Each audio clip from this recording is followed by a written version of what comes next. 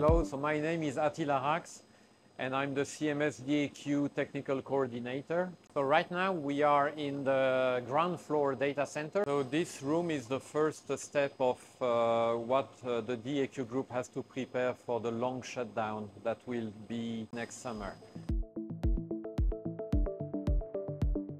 Up to run 3, the data acquisition system was processing 2 terabit per second of data coming from the detector. And for run 4, after the long shutdown, we will have to process 50 terabit per second of data.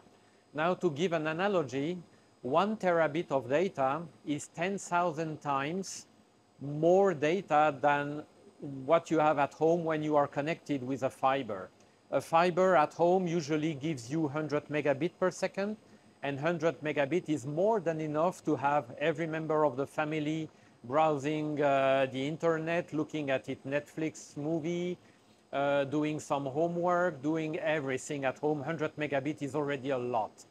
But we are moving from 2 terabit, that I remember now it's 20,000 times the capability of one home, one house. We go from 2 terabit to 50 terabit per second. With this new room that we are in now and the refurbishment of the first floor room, we will have up to 5 megawatts of data center.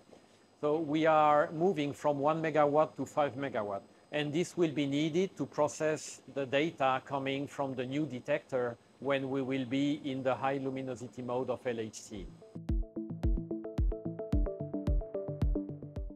We will completely refurbish the data center we have at the first floor. We already started the process of refurbishment, but during this long shutdown, we still need computing services. We have to build a little data center, and that's the one that we are close to be finished.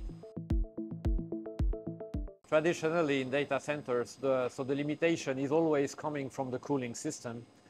And usually they are dealing with it by increasing the size and the floor space of the data center. In this room, we are using a cooling technology that is not very used elsewhere. Is the direct, so it's the racks with water cooling doors included. And those racks are able to go up to 60 kilowatt per rack heat removal. And that's quite uncommon in traditional data centers. That will allow us to completely use the rack space for installing servers into that.